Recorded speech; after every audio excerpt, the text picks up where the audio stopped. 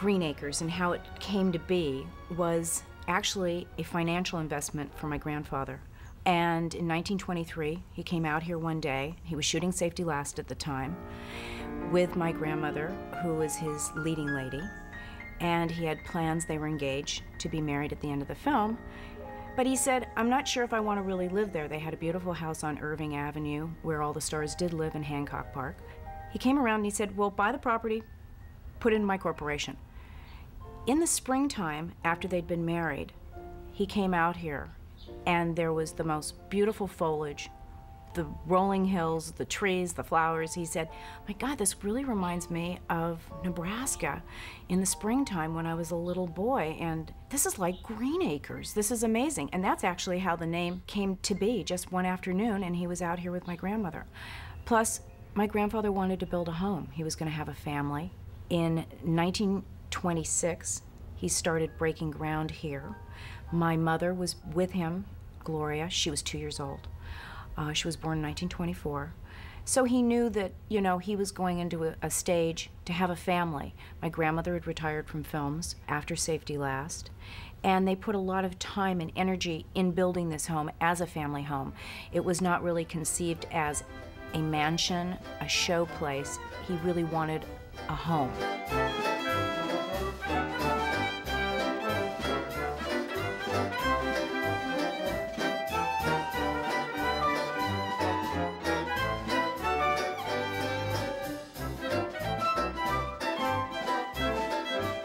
It was in a process of 2.5 years that it took to build the estate.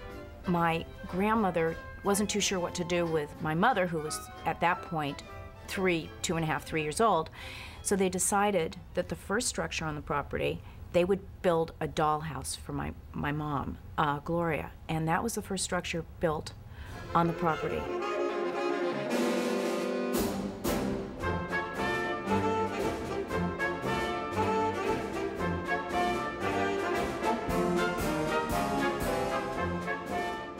There are so many wonderful memories. Great birthday parties with great cakes and clowns and magicians. Happy birthday! Happy birthday, go on. Happy birthday! Happy birthday! Turn around, children.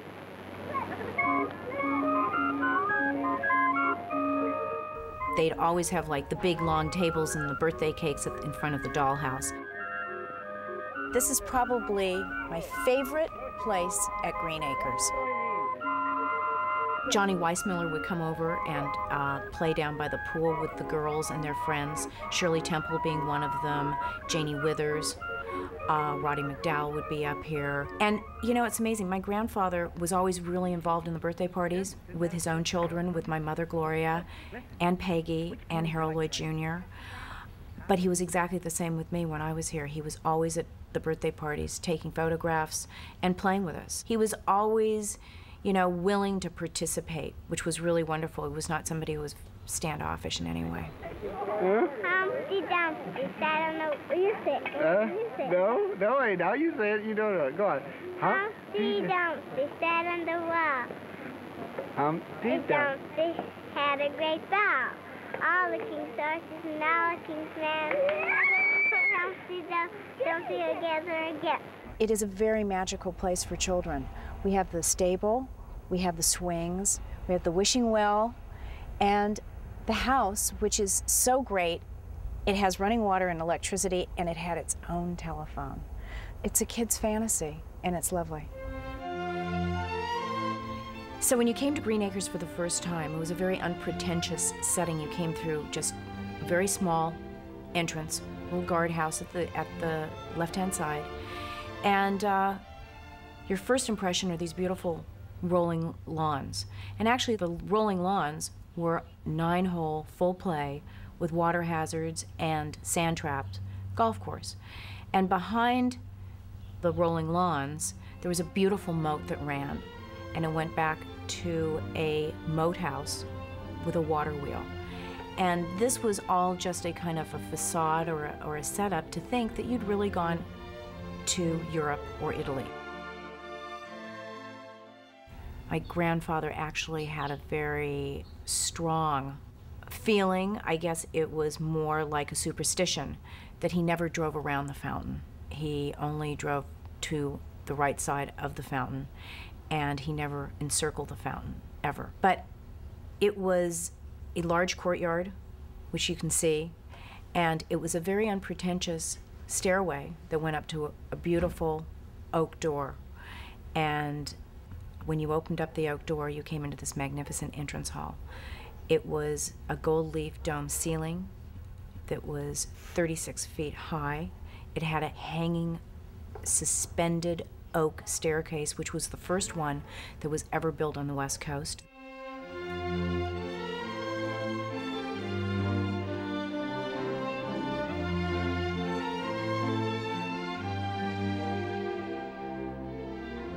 The home was always built around a center courtyard, which had a lovely fountain with a bronze of Hermes's Peter Pan.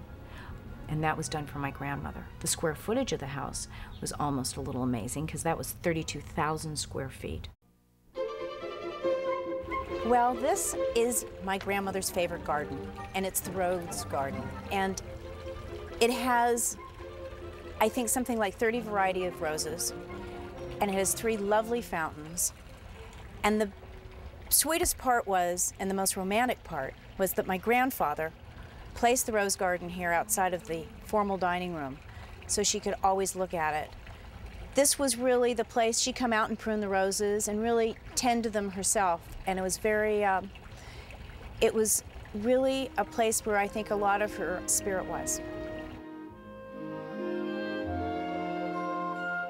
The formal dining room at the estate had a magnificent fireplace in it with a beautiful coat of arms over the fireplace. And my grandmother had a real fun play in that dining room, because the property line of Beverly Hills and Los Angeles ran through the dining room. And she would always sit in the Beverly Hills side, and she'd push Dad down to the other end of the table and have him sit in the Los Angeles side. But then when she'd have the parties, she'd pick her friends out to decide whether they are, do you want to sit in Beverly Hills or do you want to sit in LA? So it was always kind of an amusing story of who was going to be in what area in the dining room.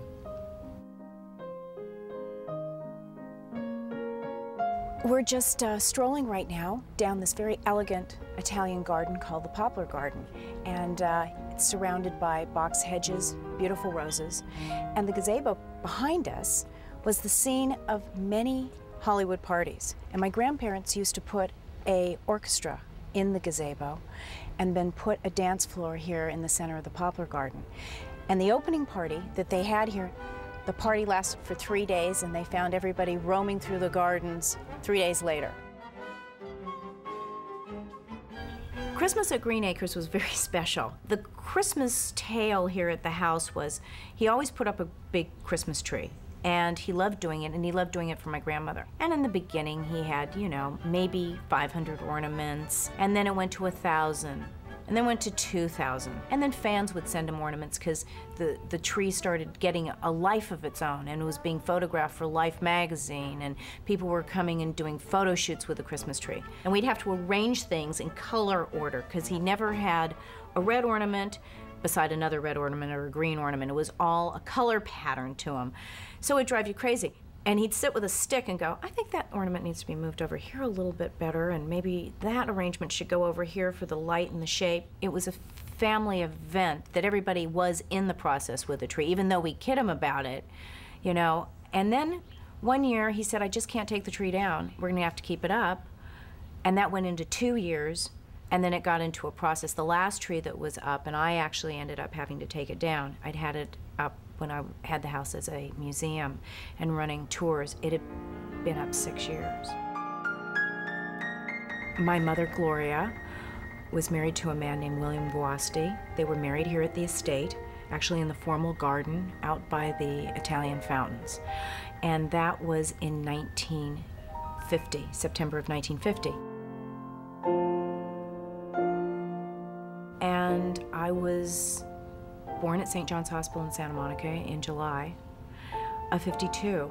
It was a very rough period for about the next year of her marriage, and my grandparents kind of stepped in, and very lucky for me, I couldn't have asked for more wonderful parents or parenting or having people that really loved me. My bedroom is right above where we're sitting here in this courtyard, and it's a little Juliet balcony there. And my boyfriend, Richard Carell, he used to swing a rope up there, and he'd climb up onto the balcony and sneak into the house. And I used to keep a big rope in my closet, and it was fun. I think I was probably a very popular young teenager living here at this house. I had a lot of sleepovers because we had a lot of bedrooms and a lot of rooms, so that was great, and my grandparents were very cool about that. Richard Carell, he had a great band, but nobody wanted band practice at anybody's home, except we had the pool house and the pool pavilion, which was like, it was a ballroom. And we used to practice up there, and sometimes at night, and you know, we'd play till 1 or 2 o'clock in the morning with all this music blasting. And literally not only did no neighbors ever hear us, no one in the house ever heard us. We also noticed that the house was a place to, was a great movie set.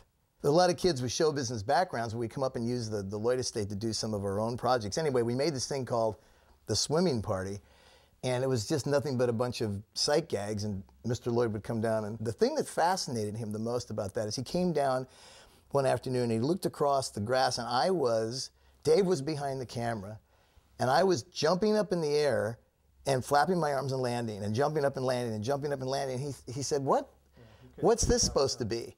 Sure enough, when that came on, it looked like I was flying around. And he said, you know, if I had a camera that did that in my day, boy, would I have used that trick a lot. He said, this is fantastic, I'm learning something. And you know, Harold Lloyd saying, that's, well, I'm learning something from us. You know, we're a bunch of kids. That was fantastic. But that's a good example of how enthusiastic he was about the stuff that we were doing too. But, you know, that's the kind of thing that he was really excited about. Seeing that film like made him really excited. And he loved that we were using the house.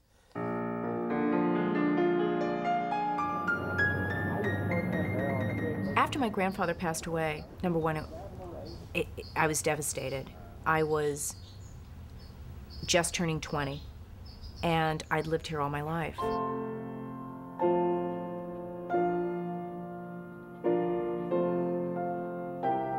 The only people that were in the house here with me were the help, my longtime nanny, who'd actually raised the Lloyd children. This is tough. There we are.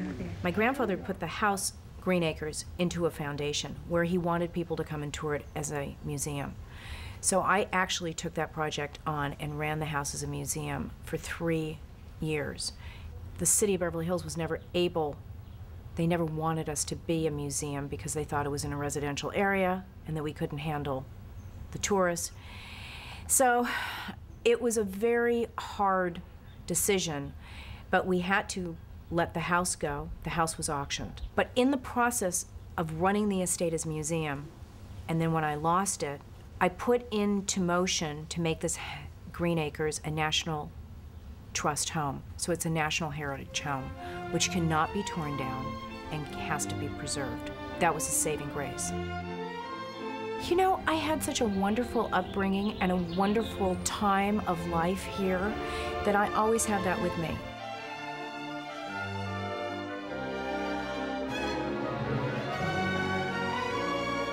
It gave me so much happiness.